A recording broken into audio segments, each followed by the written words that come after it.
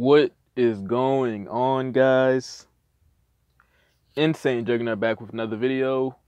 The next installment of League Drives with Jugg. No, it's been a while since the last episode. Let's just kind of go over what's been going on and what the future of the channel is gonna be looking like. Had college orientation this week, man. So had to put in a lot of time with that.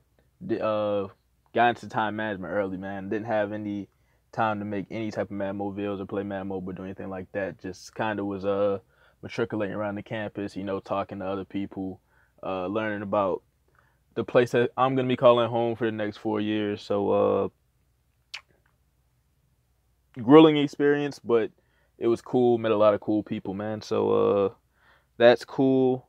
On the Madden Mobile side of things, man, I'm very excited to be bringing you guys a video back. I haven't played Madden Mobile pretty much this whole week. I started back like last night playing a bunch of like random games against guys and stuff, man. I kind of needed this, man, because I was getting burnt out on Madden Mobile, man. I got, 3-4 days off just to not even get a chance to play Madden Mobile. Now, my excitement is kind of back into the game, so that's kind of cool. That's kind of something I needed. So, with that being said, I'm very excited to get into this league versus league. We're facing a league ranked 476ers, so they know how to play the game. They're not a top level league, but they know how to play the game. So we can't take these guys, for granted. Jed only put up 14. Jippo only put up 16, which is surprising because Jippo was pretty good. So definitely got to take these drives patiently, move methodically on the field, and score 3 times. First league drive back, I don't want to be any depreciation in my game, so we're going to try to move down this field, man, and really cause these guys a hard time. Put up 24. Usually I do this off cam, but I said why not do it on cam. Definitely looking for ways to spice up the channel just a little bit as Madden Mobile was coming to an end. I mean, there's not really much to spice up because sooner or later this thing is gonna be gone anyway, man. I think in 2 weeks or so we're gonna get a new update, 2-3 weeks. So next season I think it has some promise. We'll see how it goes. Hoping for the best next season. Hopefully we can have another great season of Madden Mobile. I think this channel grew so much this year, man. I remember the first video I posted was a coin making methods video. I think that video is at like 800-ish views right now. And I was hitting you guys with coin methods, discussion videos, stuff like that. As soon as I got into gameplay, I never looked back, man. Gameplay is something I really like. And even though we complain about Madden Mobile, a lot of BS that occurs, there's a lot of things in Madden Mobile that you see that is kind of organic to game day. So I think that we should give the developers of Madden Mobile, a huge round of applause for that. Obviously, they're making a lot of money off of Madden Mobile, but at the same time, they are trying to improve the game and make it one of the best mobile games that's out. Because personally, this is maybe the best mobile game, in my opinion, ever. So really great. You don't have to spend money on the game, guys. I didn't spend a dime all year, man. Just have fun. I know EA is definitely a cash grab, but you don't have to spend your money if you don't want to. So keep that in mind when you're playing this game, man. It's not pay to play. As much as people say that, it's not pay to play, man. Just have fun, man. Go cross up, see if got these long passes counted, cover 3, but we should still be able to get to Jimmy Graham.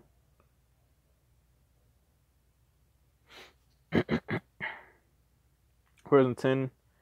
We'll still go long pass here. Straight halfback screen. Man coverage.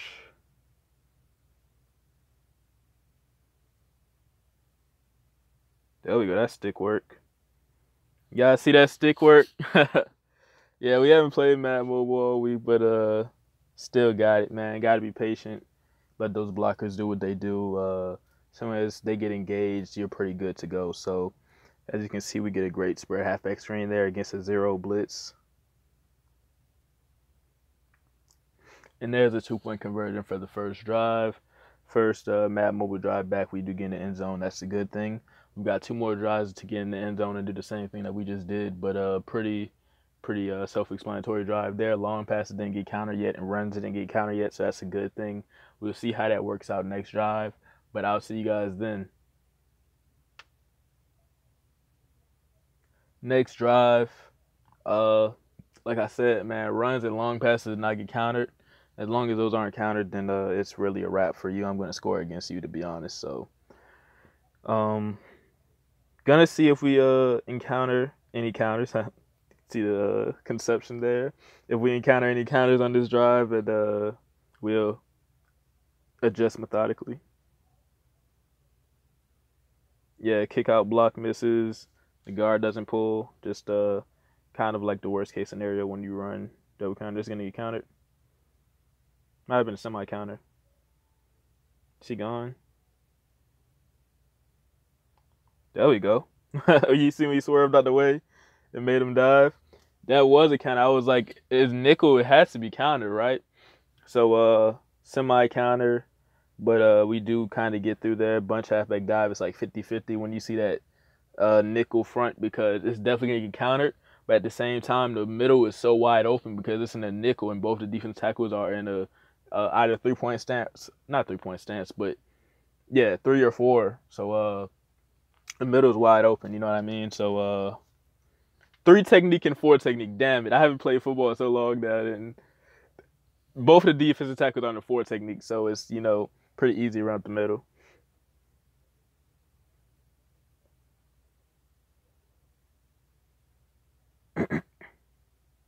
Yeah, it's tough there. Both of the defensive guys had pretty good leverage on the outside, so pretty tough to kind of get in there. I watched on the film to make sure, but I think that it's just a matter of block shedding there, and there wasn't gonna be anything I would be able to do. But I watched on the film. But we got in the end zone, so as long as we score last drive, 22-ish, not too bad. So see you guys in the last drive. Last drive.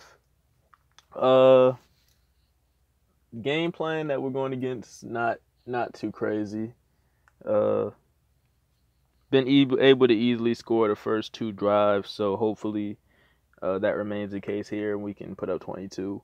A little upset we didn't get that 2-point conversion, but we'll definitely watch the film and see if that was an error on our part or we're just a victim of block shedding. So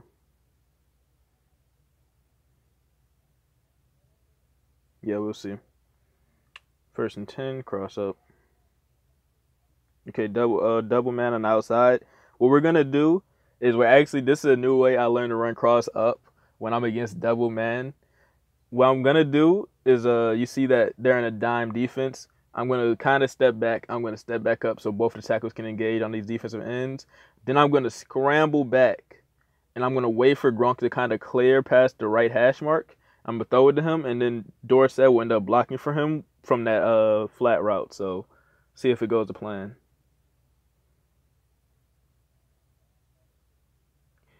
Okay, we got a completion, but Jimmy Graham usually runs that route for me, and he always gets more separation. That's why play doesn't go as good as it usually does for us. Think that Jimmy Graham, I don't know, that speed is just a big difference. I thought Gronk being a good route runner, he would be able to do the same thing, but not sure. We got man zero again, so Dorsett is a read here. Oh my god. That's why I cannot run spread halfback screen. Every time I run it, it throws it to Mike Evans instead of the running back. And I can't be having fat finger picks in the league versus league. That's just not acceptable. So gonna kind of start shying away from spread halfback screen because that happens to me a lot more now than it used to. Oh yeah, strong eye spacing is called on 3rd down. I love strong eye spacing, man. If it's man coverage, we're gonna throw to Mike Evans on the weak side. If it's zone, we're just reading a none with Gurley. It is man, but kind of when it's 3rd and short, the defense kind of goes in the middle like it's like a run counter, and then they like go back to their spot. So you always gotta hit the flats in those situations. 1st and 10. Let's see if motion cross is counted. It's not. Okay, it's great. Forgot we didn't have scramble, but 1st and 10. Halfback angle.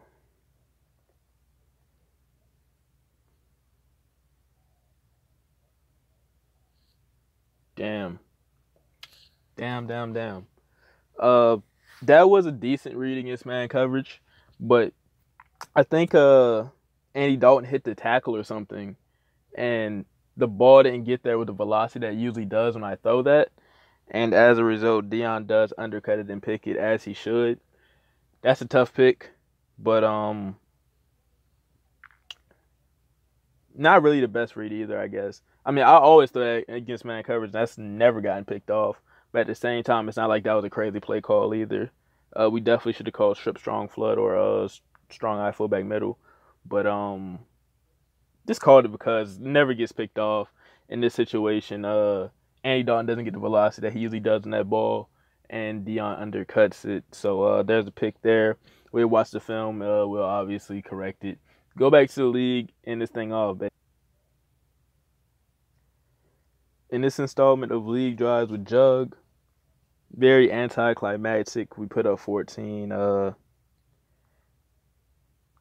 Probably the easiest game plan that I'll face for the rest of Madden Mobile, and we failed big time here. So I